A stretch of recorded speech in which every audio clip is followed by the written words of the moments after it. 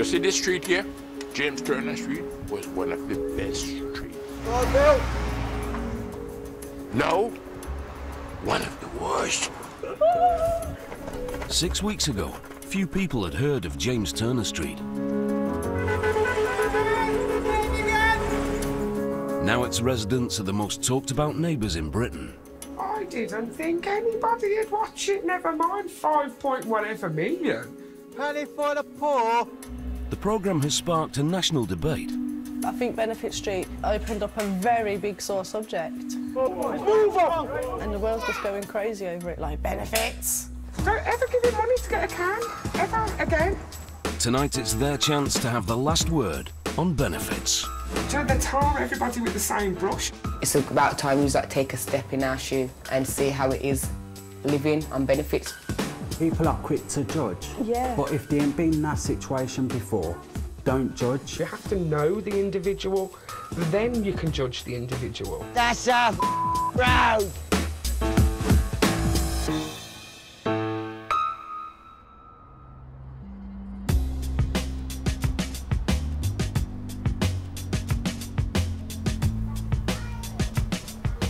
German press are outside again. These. Yeah. You know the cow. Well, I like to look out.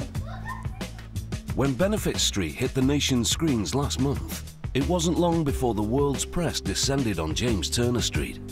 It's hit all over the world, even Australia. We've had the French press, we've had the Russian press, we've had the German press. British press. Russia's talking about it, Germany's talking about it, France, Dutch. Really? Yeah, I've had them all at my door. I had someone from North Africa at the weekend. Street's very busy. It's from first thing in the morning till probably about 8, 9 o'clock at night. Cars, people, horns bibbing. Hardly a day's gone by without a newspaper headline. Druggy at 15, welfare fraud, now I've got to learn to read. To be truthful, the headline of that pissed me off. We were getting scooped down as being scroungers and stuff. Fair enough, we may be having benefit handouts and stuff from the government, but listen, I'm not a scrounger.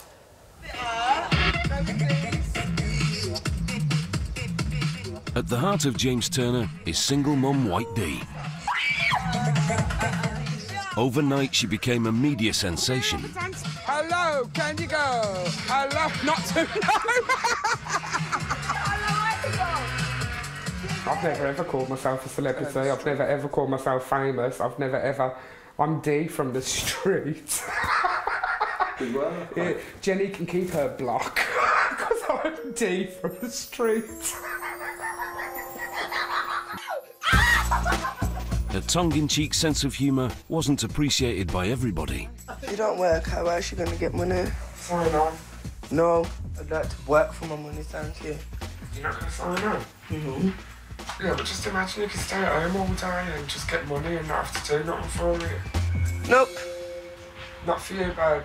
Why do I feel pissed off? Because the irony was the last.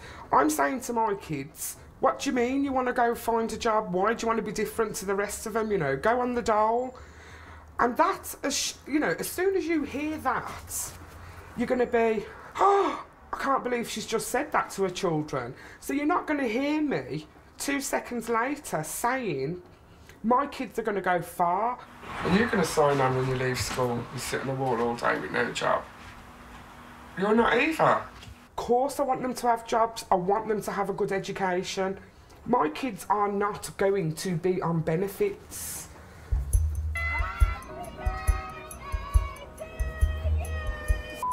Agents, I thought someone was being killed! It didn't take long for Dee's past to become tabloid news. I won't buy a paper if it's got anything like, and I'm having a good look because I can't be buying a paper with a picture of me on the front of it. That's just weird. you know, that's not right. I've never been in front of a paper. Not now. I have now, yeah. There's been loads of malicious reporting. But at the end of the day, I haven't hidden anything from my friends, anything from my family. But it's done, it was 8 years ago. It's like, you know, of course I've got a conscience, I'm a normal person. Do you know what I'm saying? You can never forget things. Of course you can never forget things, but you can attempt to move on. Surely. I'm on a beating mission. Hey! Fungi! For 6 years now, Dee has been the neighbour on the street that many have come to rely on. Fungi, you're going to meet your son in a few minutes. Especially 45-year-old alcoholic Fungi. Hello there, yeah, I'm phoning on behalf of a friend and neighbour of mine. He can't actually read and write. He's had a letter come through the post saying he's got to attend an appointment at your place in Smethwick. OK, then. Bye. They're saying that you must have made the appointment. I haven't made no appointments. I don't make appointments. To discuss, I have got a special bond with Fung. I love him to bits. I love Fungi to bits. I think that's just because of who he is, do you know what I mean? He's a real Jack the Lad and he's useless and... but he's alright, he's not useless, I do love me Fung. Before the first episode was broadcast, Fungi left James Turner to try and make a fresh start. I don't know why he went. Would you tell us why he went? Because I told him to go. I only meant for a couple of days, not forever. I had enough of it, man. What? JT. I mean, believe me, I'd bad luck on that road. But, I mean, don't get me wrong, I miss all the people and that. They're all my friends still. Do you know what I mean? I still miss them. But I know there's a lot going on that road. Do you know what I mean? Is that why you left? Yep. What's it been like since the series has gone out then? Oh, people love me. I don't know why. I've had a really good response for it. Do you know what I mean? Some geezer gave me this the other day.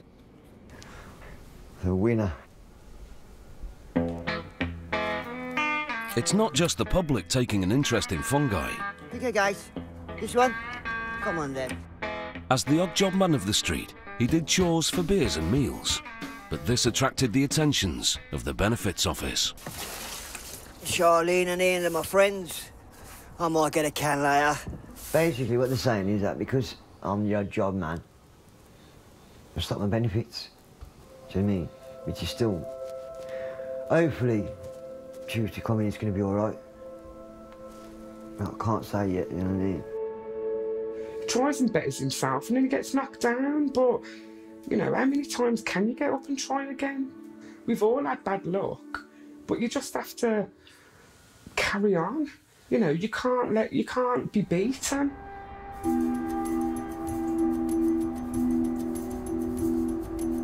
Fungi's not the first James Turner resident to fall foul of the benefits office. Young parents Mark and Becky have also been caught out by the benefits system. At the end of the day, there's a difference between scrounging and a general mistake. And what happened with our benefit fraud was a general mistake. I was living at a different address. Becky was living in a flat. And I used to stop over 3 times a week. And all I'd done was left toothbrush and a few things. It's not a toothbrush, it's toothbrush. Toothbrush. Thank you. At a flat. So they assumed that I moved in all because I had a few clothes, my toothbrush, and they said, you're living together, your money's getting stopped. We regret it, and we ain't done benefit fraud from then. I think I would like to see something come out of this series, whether it be for people, you know, like us, whether it be for people like Fungi, whether it be for, you know, Mark and Becky, God bless them. They're lovely, do you know what I mean? They're 2 kids who've had 2 kids, but they're doing a bloody good job. You know, do you know what I mean? It's like, it's got people talking. It's definitely got people talking. Not all the headlines have been negative. Smoggy, known on James Turner as the 50p man, proved an overnight hit. I'm trying to think of a better way to do things and a better way to make money and a legal way to make money without the job centre. My little sample pack that I go around door to door with, telling people, showing people exactly what I've got. Offers of work soon followed, and Smoggy took a job selling gourmet food door to door. But things didn't go according to plan. It just didn't work out for me. It was working on commission and I just wasn't making enough. I mean, a lot of people would rather take my picture than buy the products I was selling. So it seems like I was still getting out there trying to make the sales, but people's more interested in myself rather than the products. Toilet roll, everything's 50 pence, yeah? All top quality stuff, everything's 50 pence. Oh, I got 50 pence. It's not that easy finding a job anymore, and I mean, you got 1,000 people going for one job. The odds of you getting it are 1,000 to 1 these days. I've just been doing more, focusing more on my 50p idea, writing down more to add to my list, writing down certain ideas that can help make it grow. I want to get a fleet of ice cream vans in every area that needs this service. You're selling 50p stuff? Yep, selling the 50p stuff. But for Mark, despite all the controversy, appearing on Benefit Street has been life-changing. From next week, I won't be on benefits. I'm going to actually be working and even living, well, earning a proper wage. What are you doing? It's labouring. Someone's willing to give me a chance and show what I'm capable of doing, instead of running me down saying, you've got no qualifications, you've got no experience, you can't do it. You've got no hope. It's to take it, for me to be on TV, for people to just say, I've got you a job. I'm glad I took part. It's been a rocky road. It's been a rocky road, but yeah, I am glad.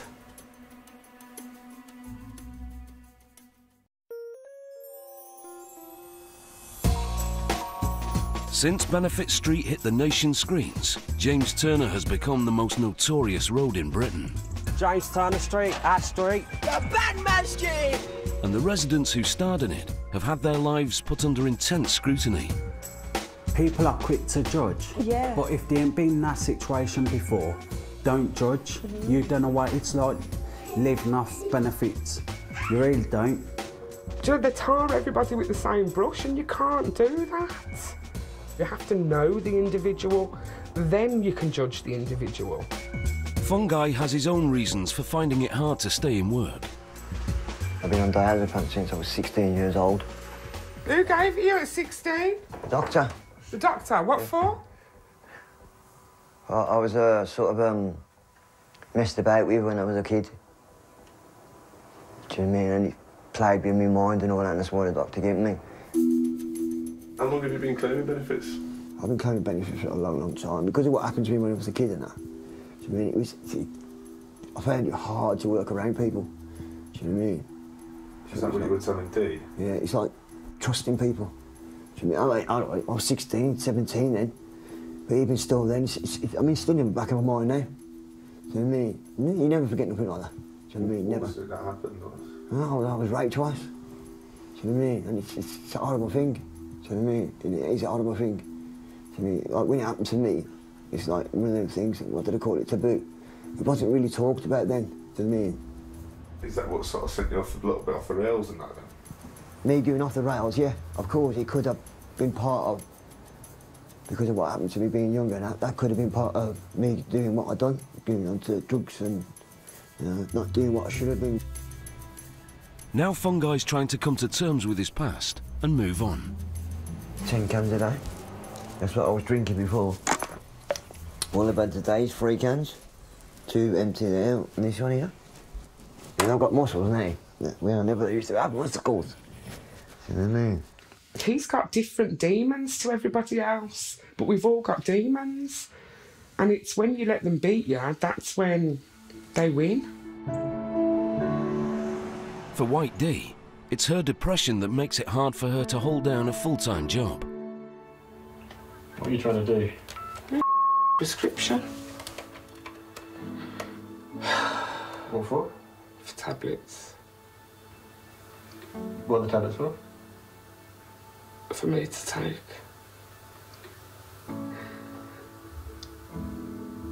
Antidepressants.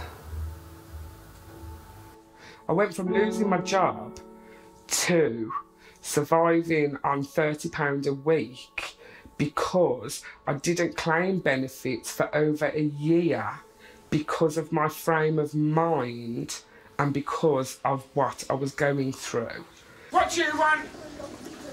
You can't go toilet. There's no ball in the bathroom, Gerard. You left it out on the road, so someone's probably stolen it. A shower. Mom, calm down. The I mean, I've got 2 children. I'm a single parent. I get child benefit, I get child tax credits, and I get ESA. I'm not raking in thousands. Even if they can work, some of the residents have struggled to find employment. Bare bones of a seabed. But your date of birth's not on here.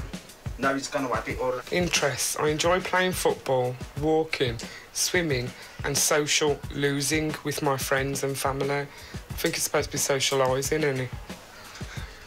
Started something new though, Dave. Yeah, I agree. I've got to start doing something. Let's do it again now. After their story was revealed in the papers, Mark and Becky now feel more confident to talk about why they found it so hard to get jobs. Where do I write that? It's in the right place. From Mark's point of view, like, it's hard. I had learning difficulties. When I was younger, I had perforated eardrum, which made me slow at learning. I'm not ashamed to admit that. I'm at a lower skill of reading age, and to be truthful with you, it kind of puts the downfall on because I want to do childcare, so it's harder to get a job. It is. Like, I'm starting my training and stuff now. I don't want to be on benefits, and I want to be this person where the children can look at me and say, yeah, fair enough, Mum and Dad had it tough when they were bringing us up from young, but you know what? Mum and Dad have got money to rub together now to provide us education. Now Mark has a job, they can start to make plans. What would you think of marriage? Since we're going to both be in jobs, we'll be able to afford a proper wedding. I know. Yeah. But I know where I'm going to get married. Where? Down a canal. Down a... So when I get pissed off with you, I can just shove you in.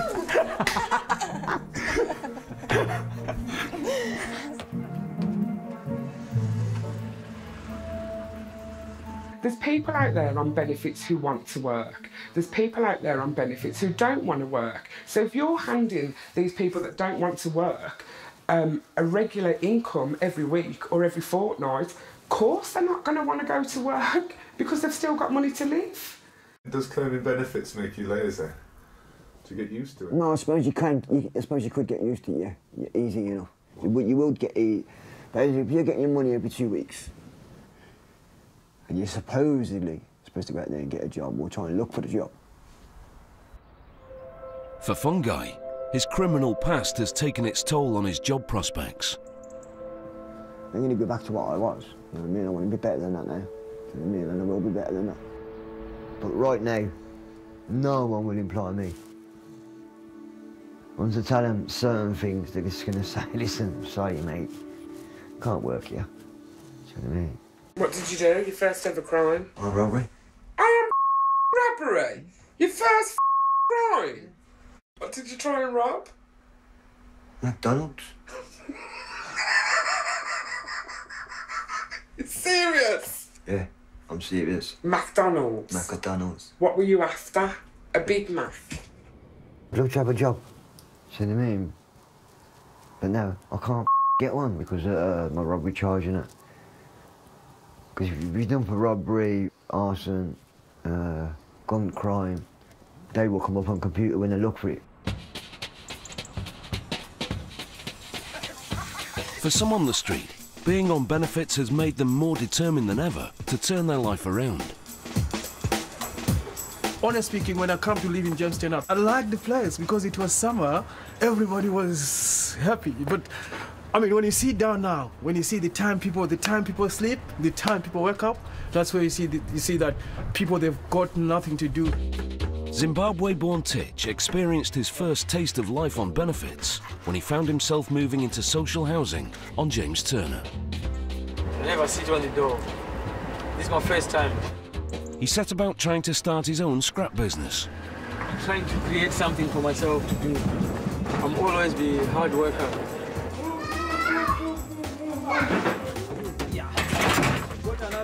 I don't know how much I'm going to make, so I'm just trying to put as much effort as I can. I guess to sit on job seekers is not healthy. Now he's moved away from the street and plans to join the police force. There's not much help to take people to go to work because some of the people, they stayed long without going to work, so they need help. If you identify what somebody wants to do, I mean, he can go away happy. Either you get the money or not get the money. That's what I believe. The job centres, they're not willing. They're just like, yeah, give us your job paper, yeah, you'll get paid. People don't need that. It's like everybody's being kept as they are. Nobody's given that chance to actually grow and improve themselves. I mean, there are courses and things for people to take, but it's just an inconvenience trying to get there on a minimum wage or on benefits. If the course is never going to be on your doorstep, you always have to travel, so that's more expenses. There's no help for people that want to actually try and better themselves. Do you think the politicians are talking about the benefit system? Do you think any of them really have a clue about what's going on in Britain? No, they don't know what's going on. Not in our life, they don't understand our life. To me, they wouldn't know what it's like to go out there and buy. Well, you got a tenner, so that tenner's got to last you, say, 3 days. There's a tenner, mate. You go out and make that last you 3 days. You've got no chance. To me. I think Benefit Street opened up a very big sore subject, and the world's just going crazy over it, like, benefits. Is that a good thing? The problem needs assessing.